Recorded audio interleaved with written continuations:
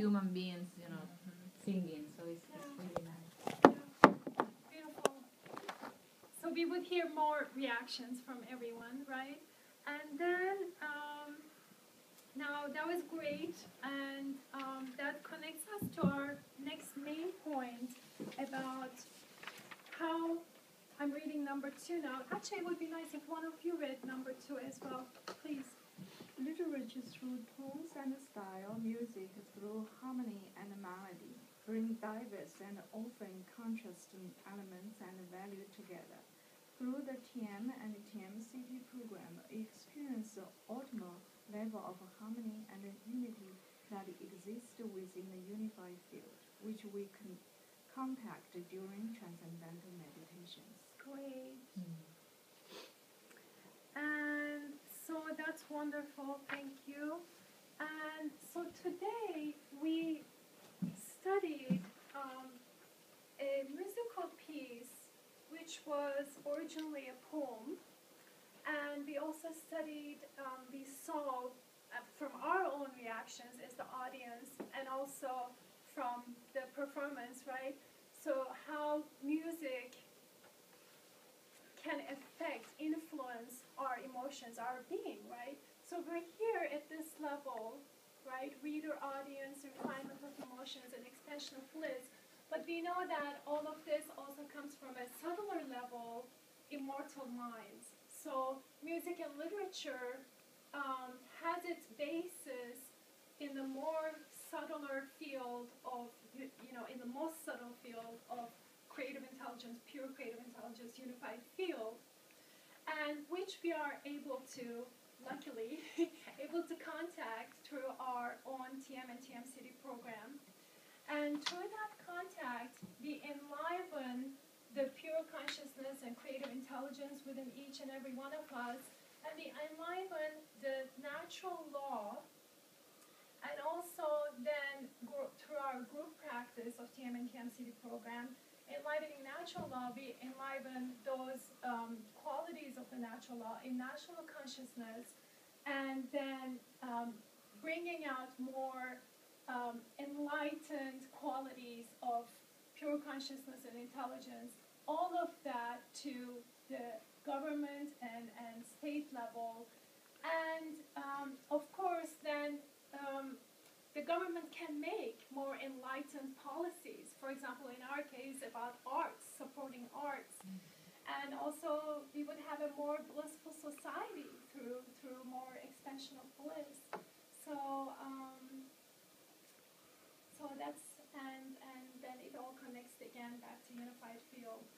And now we will end today's lesson with the unity chart, connecting the parts of knowledge with the wholeness of knowledge, in the flow of music, literature, and consciousness. Music and literature purify perceptions and emotions and help our evolution on the more superficial level of our discipline understanding. And on a more deeper level, music and literature swing our awareness between contrasting elements, silence and dynamism, high and low, from more surface to deeper levels. And now from the point of consciousness, pure consciousness, transcendental consciousness is the total settling of the activity of the mind, where one experiences total bliss. Impulses within the transcendental field, dynamism is embedded within silence, and harmony is within great diversity.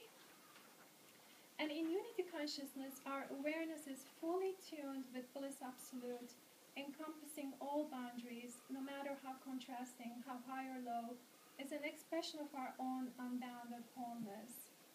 And this, of course, then brings fulfillment to the aspirations of music and literature. So thank you very much, and I look forward to a great course with you. Thank you all. You have feedback? I love the thankfully the exercise.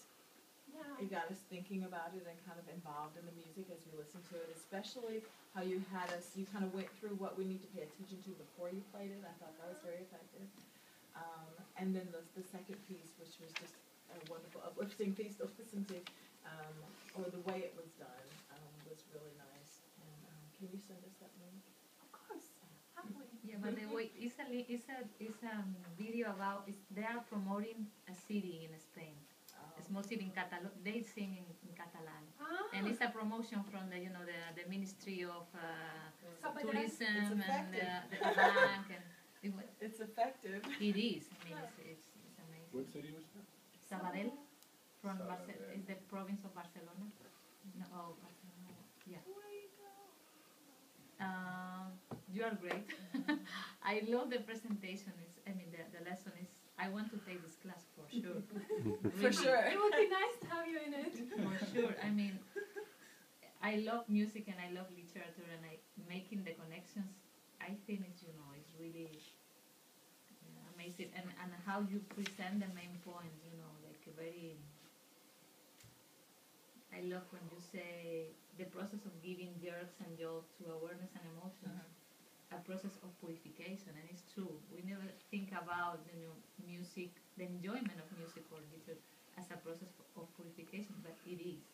In many ways, it can be like a joy. It can be painful sometimes, isn't it? But yeah, and the way you engage us in the class, from the beginning, from the with the first activity and then the listening, and how like very naturally you took us to the points. You were talking about music and like very naturally, and then suddenly you say, so this is the main point of the class, and it's like wow, it's true. It wasn't like I wasn't feeling that I was in a class, when you had to pay attention to the professor, just enjoying what you were saying, and then you took me to the main point, and then to the second main point, and it was clear, what you were saying. It was really nice. Yeah. Your course overview chart definitely has piqued my interest because you have Sama Veda juxtaposed with beat poets. Oh, yes. My favorite. Yeah. And then Charlie Like, Baker, my how do you dad. make a unity out of that? Yeah. Can't wait to see. It looks really interesting. Well, it all comes. You're right, and they like it. Believe it or not, I was very concerned when I had them listen to Sama Veda and Rig Veda last time. I thought this course it was a 2-week course. Now it's a 4-week course, but they like it. You're right. I was concerned about that That's such a too diverse. because it's so new to them. It's so new to them, but they enjoy it. So is this the first time you are going to teach the whole block, the 4 weeks? Right. Is now the first Yeah. time? Wow. It was a 2-week course before. I could tell you felt really comfortable with the information. Yeah. Yeah. So yeah, you get your passion for it. I love shine it. through. Yeah, I love it. They should be teaching this class also in the music department. Yeah, I think at some point I would like to introduce that idea. In the future, Yeah. maybe co-teach. Yeah, It exactly. takes With some somebody. time to develop Yeah. something like that, but it would be a really nice thing to do. Yeah. Just a technical question. I know there's classical, romantic, impressionist music and art. Is there that literature? Is there romantic, classical, in the same kind of way, impressionist literature at the same times? Yes. Well, there are periods where they can really influence each other. Yeah. Right. I mean, what's the impressionistic literature? I mean, Impressionism, I think there's expressionist literature more than impressionist. I don't know who would, maybe impressionism would be someone like Flaubert, but that's more realist. I see. Yeah. So, expressionism, I don't think I've heard impressionism as a literary period in literature, but I can't imagine that it's out of it because these eras, they always, right. I mean, art is always a product of its times. Right.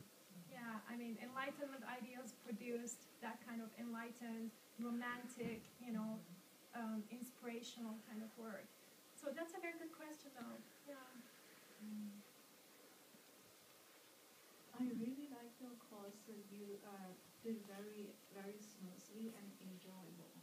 and you bring us to the music field, like a transcendent field, especially the second music, the clip you choose is so powerful, and when you go to the maximum and make me fly, it's very, very, very nice.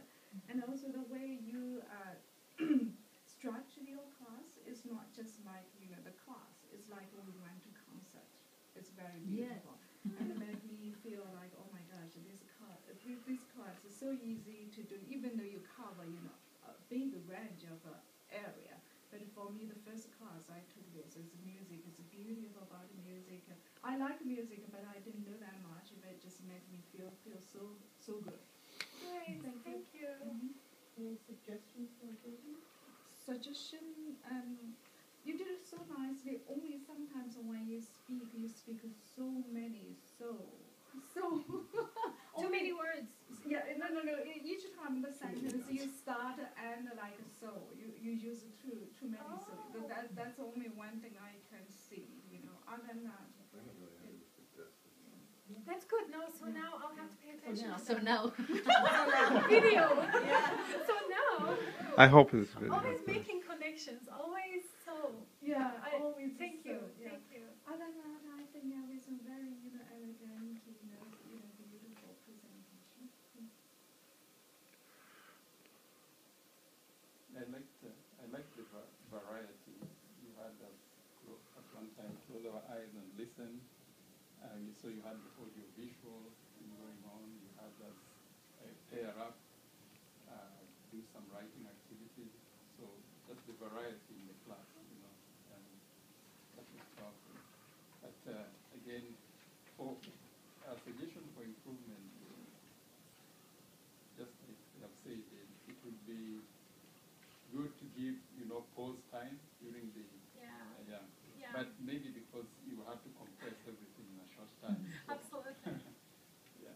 Yeah, that's a very good point because I was feeling that that one point that we read in the principles that Maharshi's teaching, fundamentals, and one point was never rush, be easy with the knowledge, giving the knowledge, never rush. And I was thinking, gosh, I have a lot, I have to be really careful about not rushing.